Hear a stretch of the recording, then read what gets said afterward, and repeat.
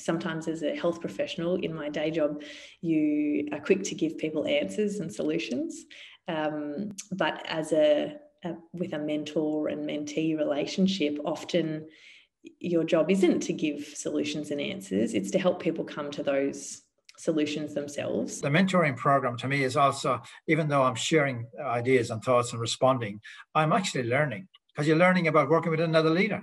It's good and healthy to take time out for development, reflection, and very important to cultivate a sense of stewardship as opposed to responsibility. I think one of the great benefits of being a mentor is your ability to develop a relationship with your mentee quite quickly, and the richness of the conversation that you can have.